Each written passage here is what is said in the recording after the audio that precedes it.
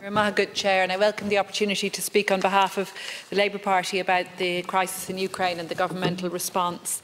And I want to just first express my solidarity and that of my party with the people of Ukraine who've been enduring now an entire month of the brutal bombardment and horrific onslaught represented by the Russian invasion. And despite some indication just in recent days of a scaling down of the siege on Kiev, there's no indication really that this horrendous suffering will end soon, and we know just how brutal Putin's imperial regime is. And I'm conscious that we're standing here in this peaceful corner of Europe while just on the other side of Europe we're seeing this unthinkable atrocity being perpetrated, and in such a swift, and it's unfolded in such a swift passage of time. I think that's one of the reasons why it's so truly shocking to us. It is a crime. It is the war itself is a crime. And there's undoubtedly been a huge array of war crimes committed by the Russian forces in the course of the war. I spoke yesterday in this House, Taoiseach, about having attended the funeral of Pierre Zakrzewski, and indeed we owe Pierre and his colleague Alexandra Kuvshinova, who was killed alongside him in an attack outside Kiev, we owe them and other war reporters a great debt of gratitude for shining a spotlight on the atrocities being committed by Russia and on the suffering being endured by the Ukrainian people. And without that sort of frontline reporting, we wouldn't be as aware of the scale of the appalling devastation being endured by Ukraine. And I think, as I've said, it's particularly shocking because it's in Europe. It's happening in Europe. It's particularly shocking because of the speed with which it's unfolded, and it's particularly shocking because of the scale of devastation that it's caused. We're witnessing this appalling siege of the people of Mariupol. We're witnessing 4 million people having fled their own home, their own country into other EU states in the course of just over 4 weeks. And we're also, of course, witnessing yet another manifestation of the brutal rule of Vladimir Putin. And it brings to mind certainly in recent history the sort of war that Putin conducted through proxy, through Assad in Syria, and we saw the brutal siege of Aleppo and the enormous suffering of the Syrian people under that attack. It also brings to mind, of course, other wars being conducted and other peoples who are enduring and suffering brutal bombardment. Thinking in particular of the people of Yemen in what has sometimes been referred to as a forgotten war, but an absolutely brutal war in which we're seeing again civilians bearing a huge brunt, and which again is being waged largely through complicity by proxy with Saudi Arabia. And I was glad to stand outside the Saudi Arabian embassy in Dublin on Saturday to protest that war and the war in Ukraine too. But looking at our state's response, I think it's clear that there has been an enormous and very welcome outpouring of generosity among all of us, among communities across Ireland. And I think, and I do want to acknowledge also the speed and generosity with which government has responded. Taoiseach, you spoke about, you and Minister Humphreys and Minister O'Gorman spoke about some of the ways in which government has responded.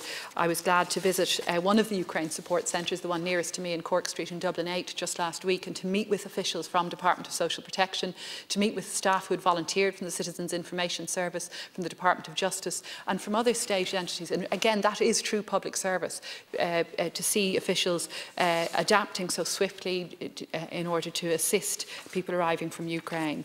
I also went to visit the volunteer-run service in the free shop on Clarendon Street, just about 100 metres from here, been set up by a number of volunteers to provide necessary items, basic things for Ukrainian families and individuals fleeing here, some of whom I'm told have come, and some of whom I've met who've come with no more than a change of clothes and whose needs are really very extreme, and many of whom, as others have said, have left behind loved ones, fathers, husbands, parents in Ukraine. So I think the scale of human suffering is very evident, and I think it's really welcome to see the great generosity with which this state has responded, and to see us opening our doors to 15,000 people.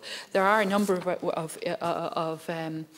points I think we do need to look at, because clearly the need is extensive and the scale of the challenge is immense. We know that there have been immensely strong offers of support, and the Red Cross are doing hugely important and impressive work in coordinating those.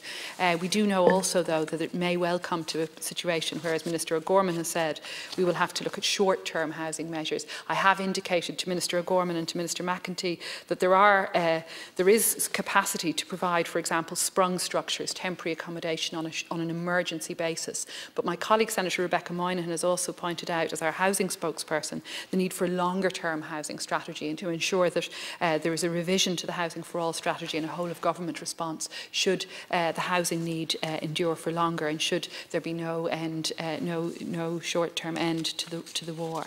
So there are also concerns, of course, around the schooling of children and the many children who are coming here. And again, it's really welcome to see the way in which schools are opening their doors, to see initiatives like the INTO taking on the provision of information in Ukrainian and Russian to families and parents to enable a smooth transition into schools here. I've seen on a visit recently to Ballyvaughan in County Clare, fantastic community response also, including a school response to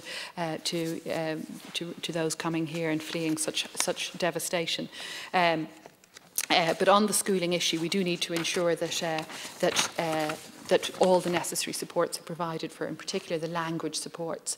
And on the arrival, while the Ukraine support centres and the centre in Dublin Airport have been really impressive, really superb, we still do need to ensure that there's a central point of contact, and that no matter where refugees come into the country, they are receiving the same level of supports. And my colleague Deputy Howland last week spoke about concerns in Rosslare, where volunteers were doing a huge amount of work, and I think that matter has been addressed.